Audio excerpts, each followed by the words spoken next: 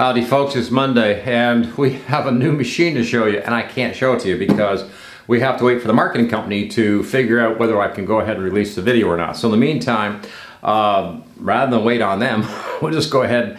I want to show you some of the do-it-yourself projects that I've been working on around the place, and also some products and things that have been coming in, and just talk about all of that crazy stuff. So I think what we'll start with is the deal on the, I swapped out a set of French doors and saved thousands of dollars. Let's take a look at that first.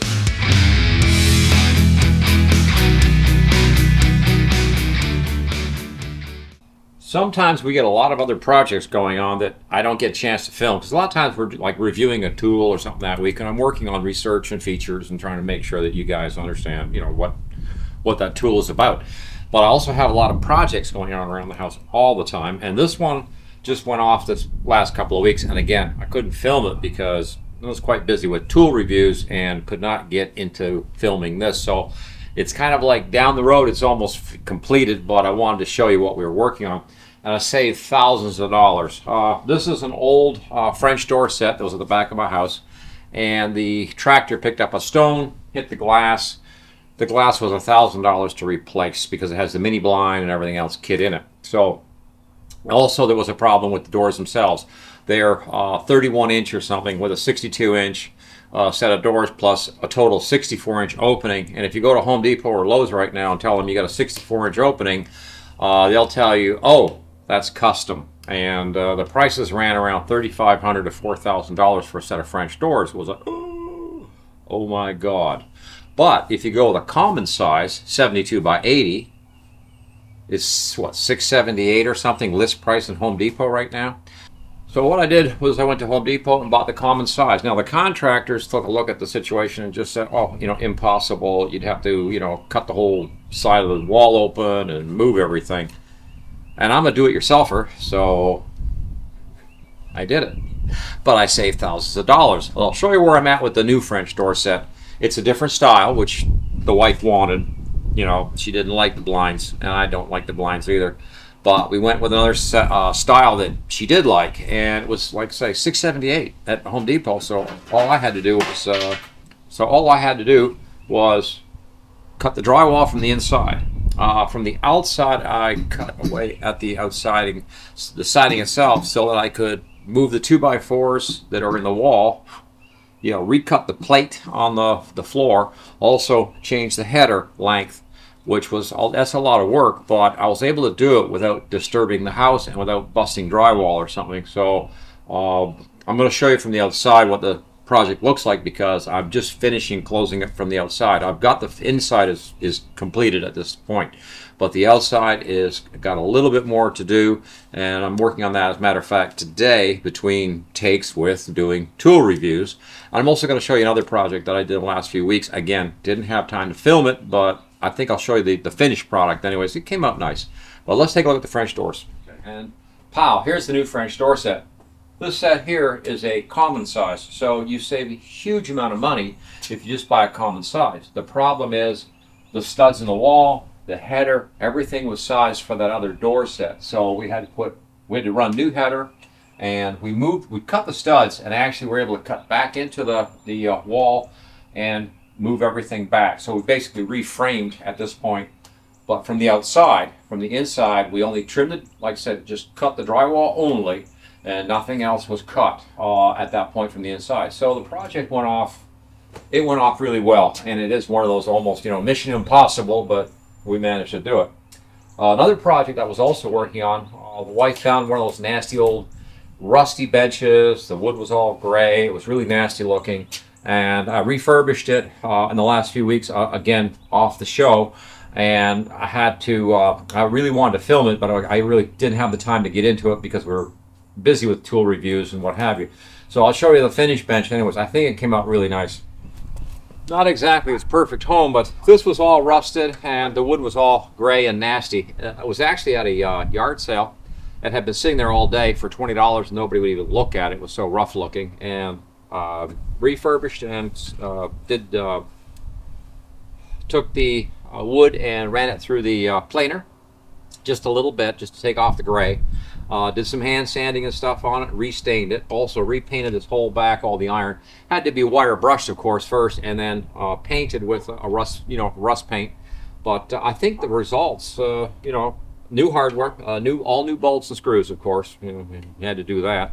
So we got a little bit of money in it, I guess. But the thing was, when it's finished, it's a beautiful bench, and I love it. I haven't got a spot in the yard for it yet. I'm just sitting in here because this way it's out of the way right now. but yeah, that's another project that we didn't have a chance to film it. Howdy, folks. This is a project that I've got going on. Got this table a few weeks ago. And it's just an outdoor table, and it was in kind of rough condition. You can see all the gray wood. It looked pretty bad, but it's on an anodized aluminum frame, which will last virtually a very long time. Last forever in my case. But the gray top will look really bad. So I'm doing an 80 grit sand and just sanding the whole thing down, top, sides, what have you. And then we're just going to put like a seal on it. I thought it would be a good idea to show you the project a little bit as to what's going on and what's looking like while I progress a little bit here and get this done. This is one of those projects, generally we've done things like this in the past, I just don't get a chance to film them. And this sort of thing's going on every week. Like I said, this week alone I probably have, I guess, 4 or 5 of these projects like this going on, and we just don't get a chance to film them for the show. We're doing tool reviews and whatever, but I thought I'd throw this at you, just show you what's going on. No price. Yeah, this was free from an estate clearing out. It was just like a moving sale thing. They were just getting rid of stuff. And nobody was interested in this. Of course, with the gray, it looked pretty rough, so I guess everybody just walked away. But I thought, what a great table for, the right place. So it's like, well, I'll take it, and I'll refinish it a little bit, and it'll be beautiful, and it'll be an outdoor table.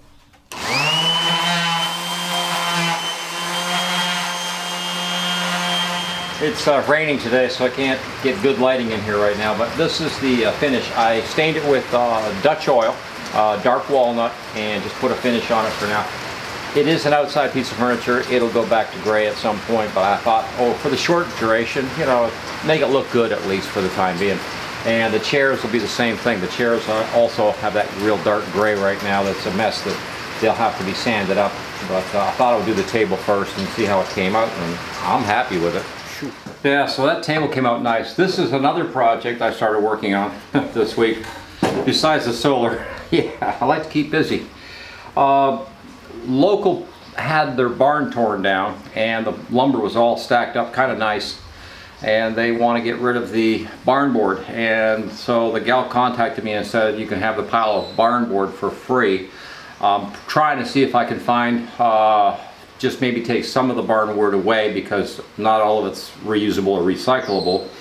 But I took this piece and a couple of sample pieces off the pile, just said, well, I'll take these home, I'll run them through the Vevor planer.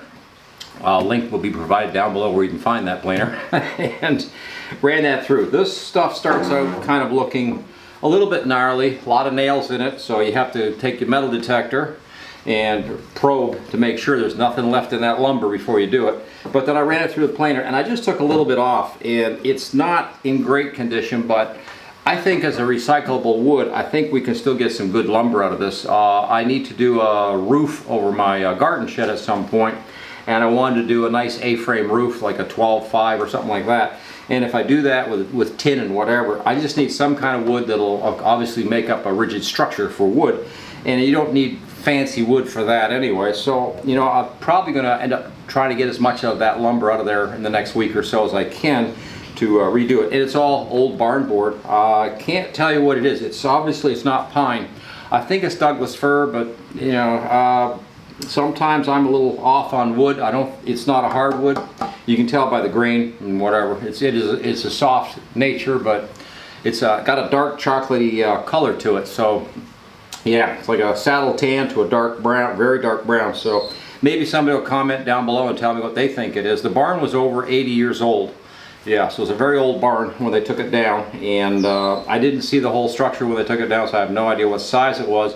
But there was a lot of 2x6, 2x10 pieces of lumber, all very rotten. But yourself, you cut that stuff down, you can at least get some free 2x4s out of it. It's going to be some work because I got to pull all these nails and stuff, and then I got to check everything for metal before I can touch it with a planer or anything like that. This could still be taken down. Also, it's oversized dimensionally compared to what we buy in the big box stores these days.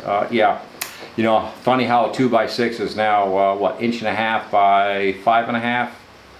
And this stuff is well over, it's over 1.5 thick. It's over 5.5 this way. So yeah, you know, you could, oh man, you could probably get some good stuff out of it. Just one of those various projects that I want to share with you guys, because like I said, there's a lot of projects that I'm involved with that I'm doing in the middle of taping the show. And a lot of times I think, maybe people think this is all I'm doing. Well, no, I've got a lot of crazy stuff going on all at the same time. Boom, yeah, so you get my drift. There's a lot of different projects that I'm involved with week to week that unfortunately we just don't get to film, and I just wanted to share some of that craziness with you guys. You know, do it yourself. Oh yeah. I also tuned up the car, which was an interesting project. Took an hour just to find the motor that's in that car. You know, after you take everything out of the way, oh, there is a motor under here. You know. Another project, of course, I really want to get back to my solar, but it'll take time and money, so that'll hold things up. Now, TopTes sent us over another meter. They make a really cool moisture meter, which probably could use right now. I gave them away. Oops. And they also have a gas leak detector, which, oh, God forbid, I hope I never need that. You know, I gave that away too. And they sent this over, and it's another meter, but it's a different meter. Again, this one's kind of an unusual one, and it's not very expensive. They make some really cool meters, and this is the wrong box, so we'll close this back up and we'll open the other box. This is the sound meter, yeah.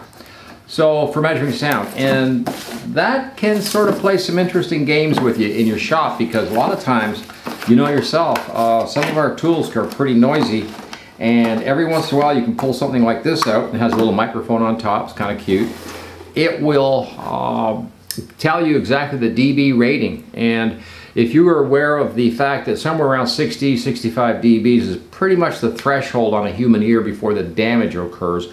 Also, of course, it has to be over extended amount of time, but again, they don't seem to, you know, the science community doesn't seem to have an exact amount of time. They don't say, you know, 5 minutes or 5 seconds, just an extended amount of time is what they like to say.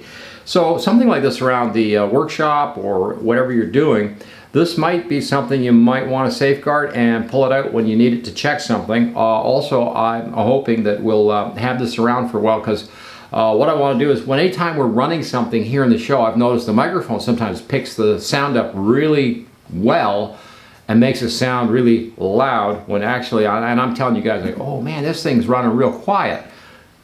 It's because the microphone doesn't make a sound quiet. So something like this might be pretty cool, where I could put the meter on it like this and tell you the 3D printer that we've got in, or in this case, just this past week, last week we did the bandsaw, and the bandsaw is really quiet, real smooth and everything. But I noticed on the microphone, it was like, man, it sounds like I started up a jet engine, you know. I was like, wow. And it's not. You know, standing live here with it, it was like, that thing's running really quiet, real smooth. So something like this would probably be handy to show you guys and say, okay, from now on, let's measure the dB, get the exact amount of dB rating as far as the sound goes. And I want to thank TopTes for sending this over to us, because it was just something that, you know, was out of the blue. They make some really cool meters.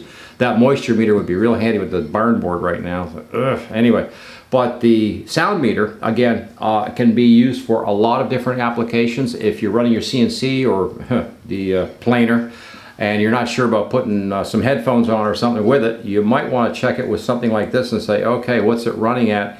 And find out, oh, it's running 95 dB or something. It's like, yeah, you actually need hearing protection, because you're going to be running this for a, you know, extended amount of time. So it's a good meter, and it's real simple to use. Again, it's one, and this is another thing about TopTes I like. Everything they've had in here has been easy to use. You know, you can power it up. You've got a little light behind it. You've got a hold button, so you can, you know, hold the reading and stuff. And it's just, you can also set a maximum and minimum on there if you want, but it's a real simple, I'll get that real close there, wow, focus, you know, and it's a real simple meter to use, and it has the dB right there that tells you right now, like even with me talking here right now, we can see that I'm running somewhere around, oh, let's see what we got here, about 70 dB or something, so yeah. And in fact, just talking to it right here, right now, and I'm seeing, you know, 60, 65 dB or so. And you can set this up to what you want in order to get that reading. Also has, like I said, a little, see if I can get that little light thing going to come on. There it goes. And it has a backlight if you're in a dark area or something like that. So it has some neat features. Let's see if I can shut that off now. Yep, got it off. Again, real easy to use, but it's a nice thing to have around. So I wanted to show you that. There'll be a link provided below where you can find these. They're cheap enough, great price, and handy around the shop for if you want to just check something. Even your, I don't care if it's your lawnmower, you know, your tractor or something, just, you know, you're like, oh, wow, you know, I'm in danger here and didn't realize it was that loud, or that it's too loud for my needs. So great item. Thank you again, TopTes, for sending this over to us. And you just hold the button down a little bit and shuts off. Yeah, it has a nice little protective cap, so you can keep that in your truck, your pickup, or whatever it is you're using on work sites and stuff even. And you can take this with you, and if there's any question about, you know, something being too loud, you can sit there and run it. I took a dB rating off of, there was a bad tree I had out here, and we had to have the, we had to have it, the stump, and it had the grinder in, and it seemed noisy. I was kind of surprised. I put the meter on it, and I read around 95 to 97 dB, which is like, yeah, that's bad, you know. And I spoke with the fellow that was using the machine and said, do you have ear protection? You know, do you have any, you know, earplugs in? Nope, you know, nothing. And I told him, I says, well, you just ran 95 to 97 dB. You know, you're a young man, you might become a little deaf when you get older if you don't smarten up, but you need to have some plugs on, you know, you need something, because that thing is too loud, you know. Yeah, like he didn't know. I showed him the meter, so yeah, he was kind of like, oh, didn't know. So there you go. Anyways, we're gonna finish this because, yeah, this is awful. I actually have to start another show today, so we'll be working, I'm working all day on shows, but I was really happy today because I wanted to show you guys some of the various projects. I've got another project this last week that went off. Got a Craftsman workbench. It's an old one. I've got to change the top on it because I tried flipping the top, and it was like, it just smells of nasty oils and residues and chemicals, so I was like, I've got to get that out of here. But the rest of the bench I'll keep. So one of those metal Craftsman benches is kind of cool. And in fact, it's right below the solar package we were looking at the other day. And when I got that in, also got, of course, the toolbox. I think I showed you the 6-drawer toolbox from Craftsman that we got in, and that was a $30 deal from yard sale. I was like, whoa, you know, fantastic. And also looked at some stuff this weekend. I didn't really get anything this weekend to talk about, and that happens. We had a dry one for a change, so I was like, I didn't find any ooh la la. Yeah, it just didn't happen. But also, I've been working on the solar project stuff, and one of the things I've been doing is using this, which was sent in to us by Vel Lab, who makes really cool meters. They make multimeters. They make, this is my favorite baby right here, because I can measure the exact load amount that's coming through. Now, I did order a watt meter in that does an hourly, checks the load and measures the amount of wattage that's used over an amount of time. Unfortunately, it came in from Amazon, and right out of the box, yeah, it didn't work. So they're sending me another one. So hopefully we'll get another one in. Because when we get back to solar, I want to measure load capacities on my 3D printers, on my tool charging station, my camera battery charging station, that kind of thing. And we want to take a look at what we can pick up with solar on a small package deal, maybe the refrigerator, because that is probably most of the time, that's probably the biggest power sucker in the house, is the refrigerator. The real big one, of course, is in the summertime. I'm in southeastern Texas. The air conditioning, and I'd like to pick that up at some point, but we're going to need an expensive amount of system spent, a lot of money spent to cover that sort of thing. Thank you guys so much for checking in and watching Coffee and Tools, and please like, share, subscribe, ring the notice bell. We're giving away this Thursday we're giving away the Depstech, and it's the new cordless model. We have a link for it now in the description below where you can find this puppy. It's on a great little price right now, and it charges off a USB, and it'll hit 30,000 RPM. So it's it's one of those nice little rotary tools that it comes in real handy. Sometimes it gets out of us bind on things sometimes. and it's new from Depstech, and they just finally sent the link over the other day, so we've updated all our shows anyways with the updated link for the Depstech rotary tool, but thought I need to get into that. Yeah, I've got to go get to the next project. Isn't that awful? In the meantime, I got to get out of here, so over and out.